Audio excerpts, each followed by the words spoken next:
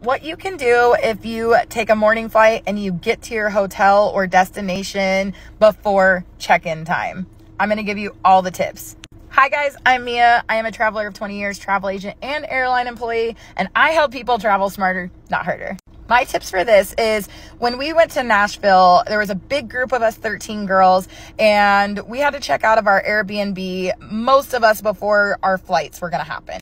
So we actually were able to look up a luggage service where they will store your luggage and you'll pay a small fee and then you'll drop it off at this location, pick it up from this location. So oftentimes I'll take a Lyft to pick up my bag and I'll add it as like a stop on my way to the airport. That's a really good method if your hotel doesn't offer luggage service or if you're staying in an Airbnb, VRBO, any kind of rental home.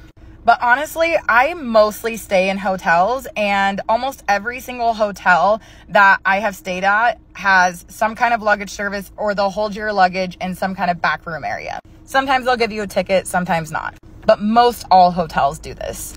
That way, when you get there, even though you can't check in, you can let them know, hey, I'll be checking in at 3 p.m., but I'm here a little bit early. Do you mind if I just leave my bags here? They'll always take it, set it in the back room. If you need to freshen up, there's always bathrooms in the lobby area somewhere, so you can freshen up, straighten your hair, freshen up your makeup, put a new outfit on, whatever you need to do.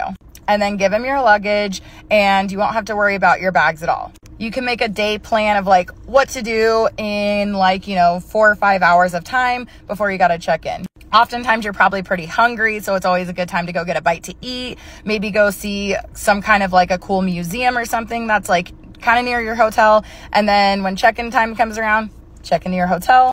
Then you have some downtime. You can take a nap or freshen up and get ready for dinner and your nighttime festivities. I honestly used to struggle with this same problem, so I can totally relate to this, and I've pretty much got it down to a science where I don't have to stress about my bags at all, and I can be worry-free, and I'll just go freshen up. If you found these tips helpful, definitely give me a follow. Check out my past videos on travel tips and future videos for travel tips.